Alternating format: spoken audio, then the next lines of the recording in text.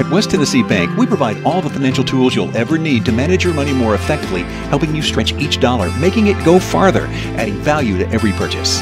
West Tennessee Bank, a division of Decatur County Bank. We think you'll like us. Equal Housing Lender, member FDIC. First item on the list is to appoint a member of the board to serve as vice mayor for the next 2 years. What's the pleasure of the board?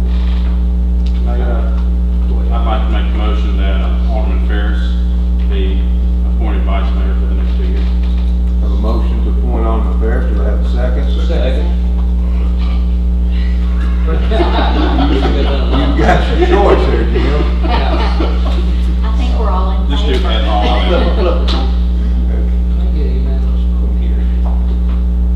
This time, if there's any other discussion, seeing none, all those in favor signify by aye. Aye. All opposed signify by no.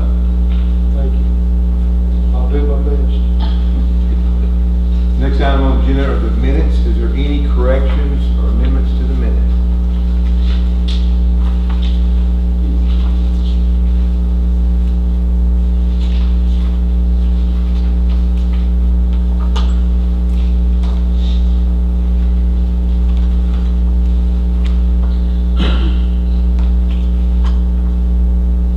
I make a motion we approve the minutes as presented. I have a motion to approve the minutes as presented. Do I have a second? Second. I have a second. Is there any discussion on the motion? Seeing none, all those in favor signify by aye. Aye. All opposed signify by no. Motion carried. Next item on the agenda is accounts. There's no vote required. If you have any question on the accounts, please give us the number. As you see, there's several this month. I have one question on page B4, line 33, R. Jones Underground. I know that's for the running the gas line. I see the payment. Have we finished that project yet? We finished the total work. We've got about 28,000 still in the budget that has not been spent. So we've let all the locations that we identified during the budget process have been done, and they're all complete. And then we'll keep that in reserve just in case we have a location that where we build a lot of houses or something like that. Thank you.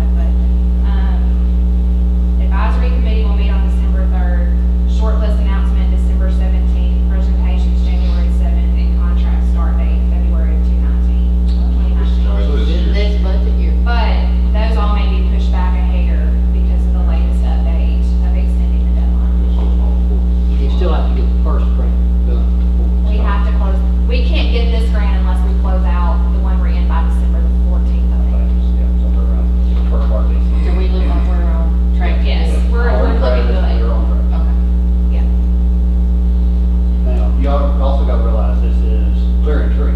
Yeah. So you're not gonna be out there pushing trees around in February either.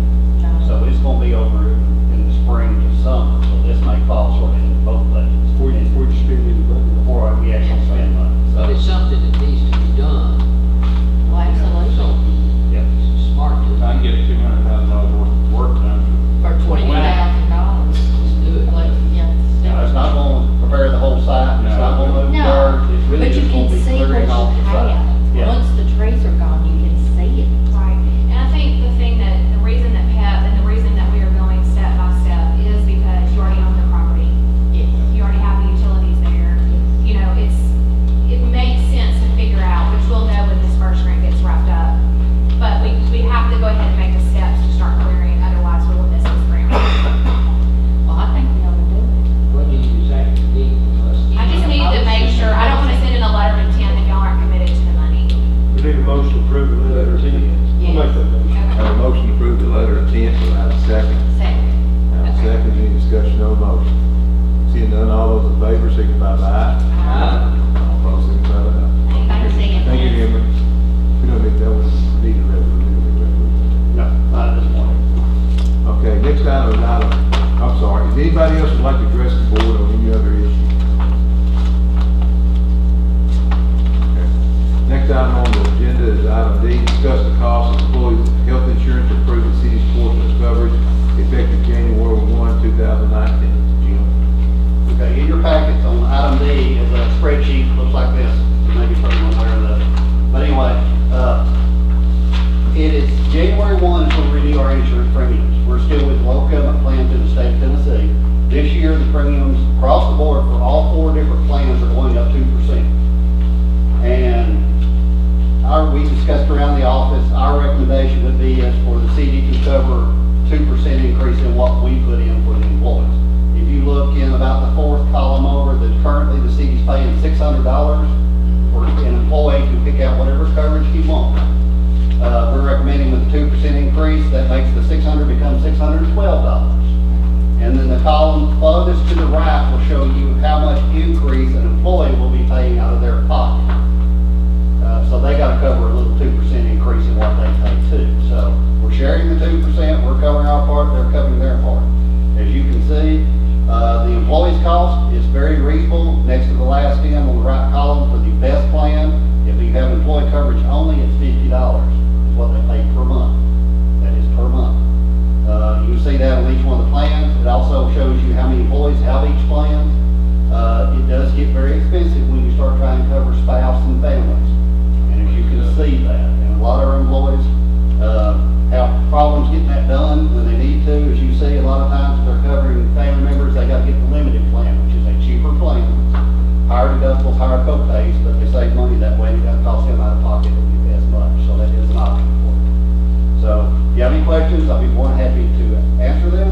But we're basically asking you to fund $612 per employee starting January 1. Absolutely. I think the motion that we do that. I have a motion to take, approve the plan starting January 1, 2019. Do I have a second? Second. I have a second. Any discussion on the motion? Seeing none, all those in favor, signify by aye. All opposed, signify by no. Motion carries. While we're on healthcare, has there been any interest shown for health savings account pre-tax or any, is any of our employees staff there? There's a Okay, we have a couple different options for that. For many years, we have a flexible spending account, and employees can put money in, which is flexible spending account, there are different rules between that and HSA. The flexible spending account is through TASK, which the administrator of that is Benefits First out of Lexington, and also do some other things for them.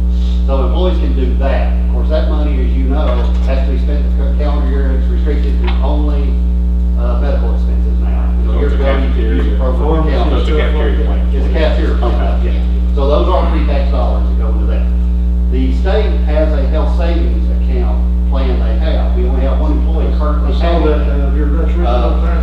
It is a full health savings account plan. It is a higher deductible, higher copay plan. So, it will cost the employee initially, if they have medical expenses, more on the front end. Of course, we put in the same amount of money into that for an employee we do any other plan.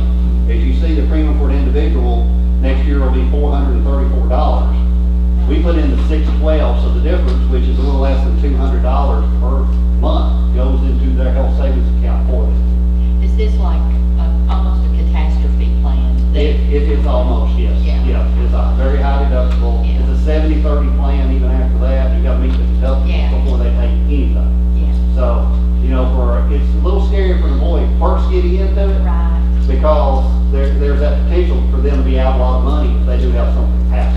And particularly if they know they've got something coming up. Yeah, it can be, children yeah, that they're- it can be very expensive to train. So I think that's the reason employees have been reluctant to try that.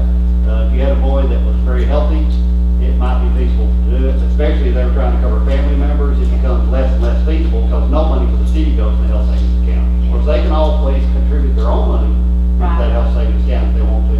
So far, we've had as many as 3 people on it.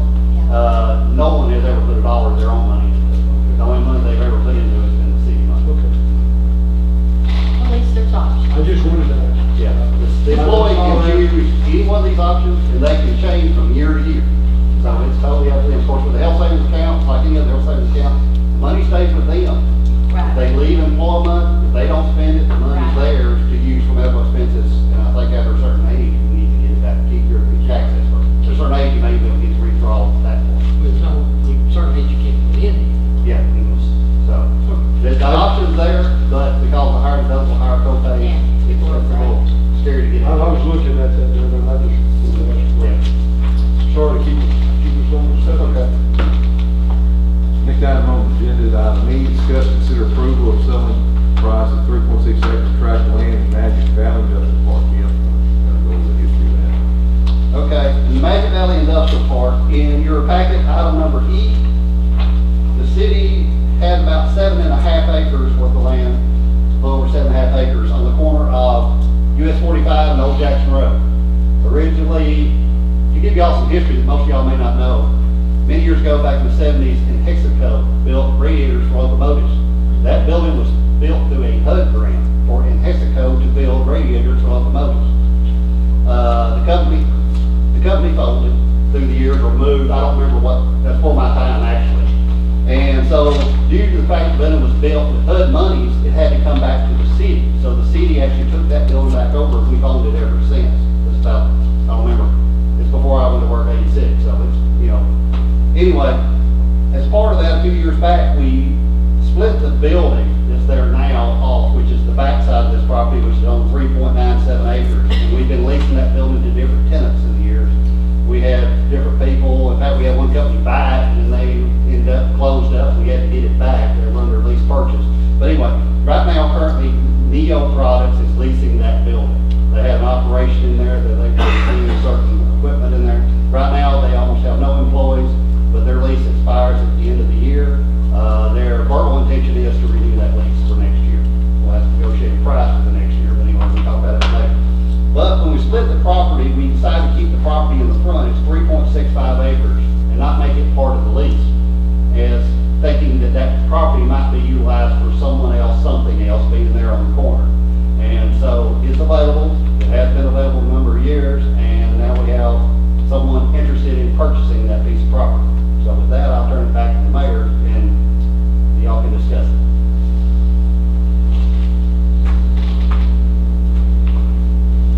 We have a retail business that's going to build, with plan on building, put his business there. I'll talk to him, and I think he has agreed to take it. He's agreed on 75,000. The board agrees to it. I think it's quite a bit of back and forth in that discussion.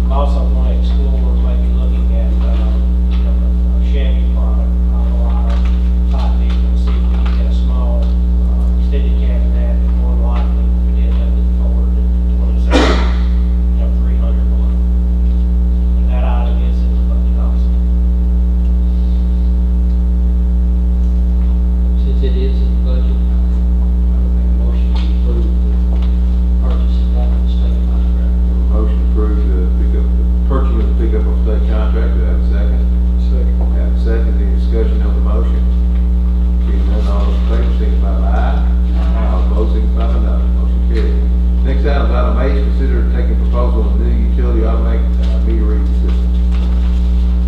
Proposing doing this just like we would hiring engineering services. There's a limited number of companies that make this type of equipment, and we'll do like a request for proposals.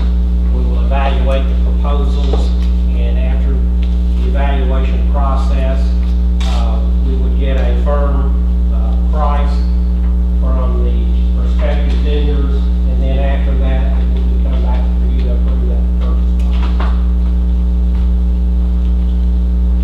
That's kind of what we put together as the request for proposals, and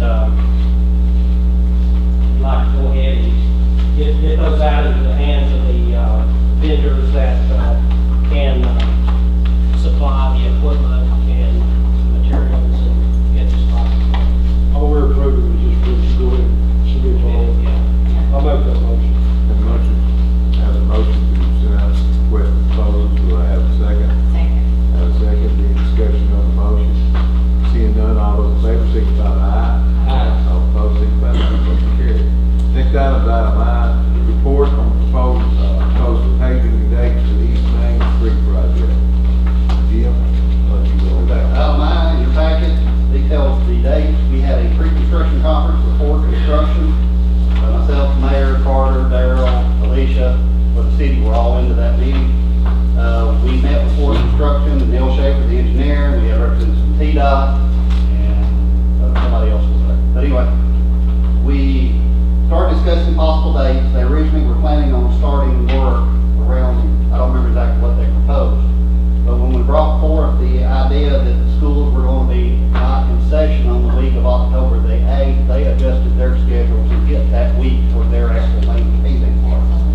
So, in order to get ready for that, Monday the 1st of October, they're planning on being in here to start the concrete work on some of the connections for the sidewalks, make them ADA accessible. Believe it or not, some of those brand new crossovers we did just a few years ago, we got to tear them back up and relay a portion of them, make them currently ADA accessible because they're not for some reason. So, they're going to be working on that the first week of October. And also doing all the survey prep work. In fact, they've already done some survey work, but those numbers are on the street already, so that has already started.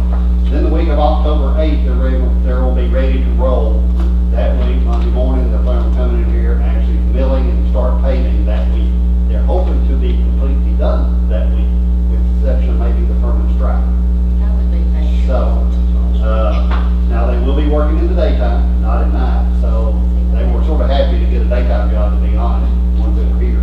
So they're working nights all the time on the interstate. So hopefully, the final completion date will be October 31st. I think we're supposed to be meeting with them next week to walk the project and discuss some issues they see already for the project, to make sure we get it the way we want it.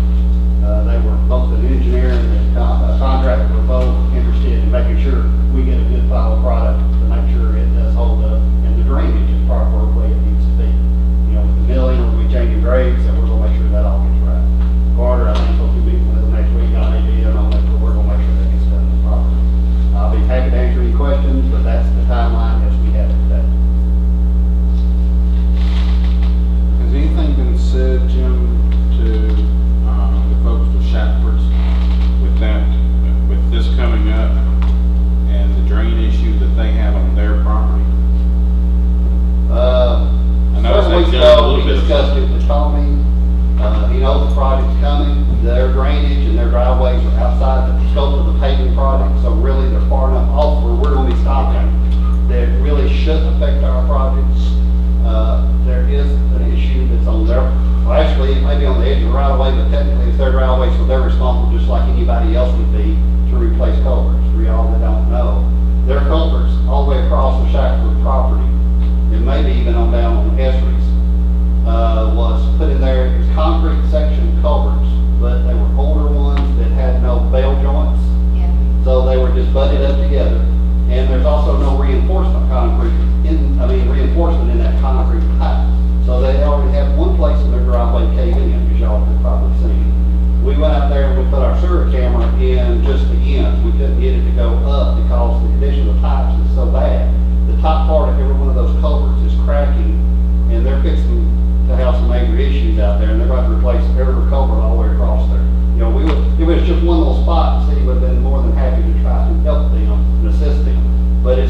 be digging up their entire parking, all the way across their parking lot, the grassy area, probably where the trees are, everything, replacing that entire culvert. We have warned the contractor already, we will reiterate that again, to make sure they don't put any equipment into those driveways, because we said you would probably not come out, because you'll probably, and we told Tony that with Shackford, and he was getting with their bosses and trying to come up with a plan, but so far they haven't gotten back to us. So that's sort of where that is, but we're gonna try to make sure we don't affect their current situation, and they're just far enough back off the paving line that their work that can be done after ours gets done. It shouldn't affect the If they have a good drainage. contractor, it shouldn't affect us. What about at the, what used to be the movie where it's Oliver's now? I mean, this, I know they had a problem. That's big. I'm not sure what Oliver's is, to be honest. All that piping gets a little strange to me as far as where it goes, and how it goes, and where it gets to different places. But this resurfacing, none of that should. No, all that should be outside the edge of our scope of pavement. Just checking. Like on Shackford, we're gonna go over to basically their curve at the edge Right. of Mercy Lane. All this is like 6 feet behind their curve, is where it actually is. Of course, it does come across all three of the directions. It would be nice if they could've got it done before we did. Boy, sure would. Are we required to put any kind of notices in the paper to notify people of this, or? We're not required, it would not be a bad idea. But Mary, it might be a good thing to put that in a headline to Yeah. So watch they out know. the week of fall break. We plan on posting it in our Facebook sites and also in the newspaper the week before. We plan on doing something to let everybody know about it. So there can't help but be disruptive. And that's Some of sure. the business out there. But it will be fairly quick, they will get in there and they can move on pretty quick. They're just milling it curve in there. They're milling full width between White Avenue and almost down the middle. Right. But they are doing some milling all the way out. Oh, they are. On some of the edges, because where the old road and the new road join, they're actually breaking up, so there is areas out there that will be doing some milling. But not the full. They will not be doing the full mill, but there'll be room to move cars around. But between White and Middle, it'll be really a problem through there. Okay. Anybody have any more questions on the paving project? I have a suggestion. There is a spot out in front, on the sidewalk in front of Dollar General. I guess they did some repair in it a while back and they covered it with gravel. They have not yet covered that, re-covered that with the regular sidewalk material.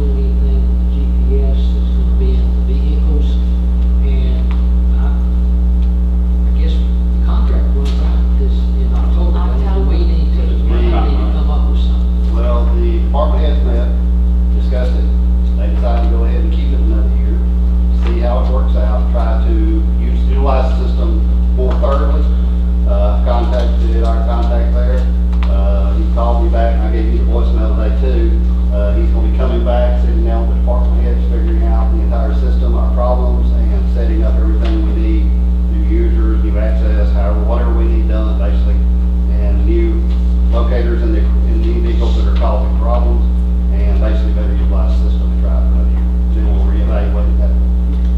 I was thinking we needed to utilize it from a maintenance standpoint.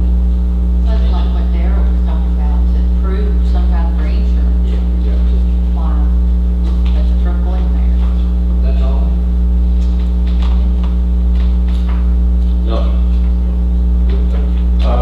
For the Alderman on September the 28th, that's Friday, the mayor luncheon for the barbecue festival. We will be hosting the county and city mayors in West Tennessee, so Southwest Tennessee, and West Tennessee, also West Star alumni, and also I'm sure we'll have some state politicians who are running for office in Freetown too, so they'll be out here campaigning. So that'll be the county mayor and myself will host that, and if any of y'all are available, we see if y'all will come. Friday at 11:30. We'll do it Friday morning. Friday morning,